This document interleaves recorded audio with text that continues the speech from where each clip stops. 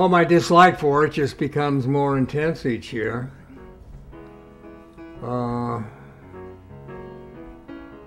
It's changed things so much. People are now doing black and white photography digitally. They're doing all sorts of manipulations in Photoshop. And I just don't think it's true photography. I'll continue to do straight photography for my lifetime. I see some images that are done that, they're just unbelievable. The situations that they depict don't exist. And I find it all very disheartening. When you're doing landscape photography, you got to be at the right place at the right time. And with digital photography, they can manipulate the sky, they can change the contrast, change the color when they're using color images. I just don't believe in it. Not to the extent that it is done digitally.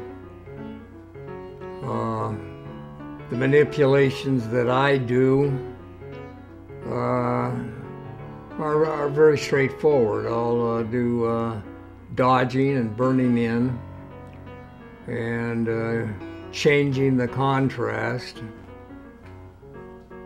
or altering the contrast as I see fit. And just a traditional way of printing. No, the medium that I'm working in has stayed pretty much the same all these years. And nothing really new. There's not anything new in the way of equipment for film photography. All the technology is going into digital.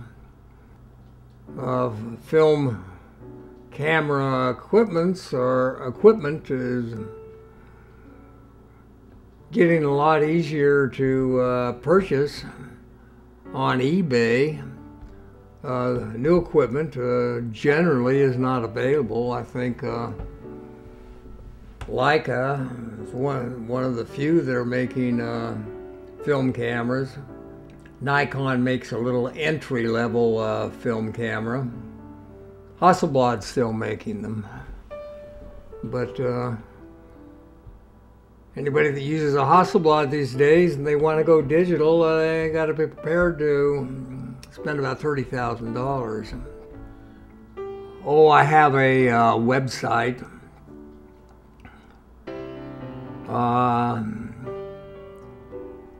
I had to buy a scanner so that I could scan my negatives to go onto the website.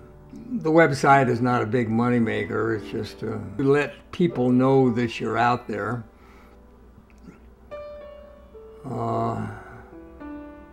Something to put on your business card. Oh, there's a PhotoNet forum that I watch quite frequently. They always give you information on equipment processing, an idea of what other people are doing and what they're using. I will surf the web occasionally to pull up some websites and see what other people are doing. But that's about the extent of it. Well, I've whittled my magazines down to just two, and they're real high quality magazines. One is BW Photography, and the other one is Lenswork. both of these magazines do accept digital black and white, but they're two excellent magazines, and I subscribe to them and I keep them. Well, for the aspiring fine art photographer, I guess the most important thing these days is to learn the equipment, learn Photoshop, know how to produce images digitally. I can't imagine many people going into fine art photography these days using traditional black and white materials. The ones that are using film are those that have been using film for a number of years. Kind of always wanted to be a photojournalist. Back in my younger days, I used to get a great deal of enjoyment looking at Life magazine.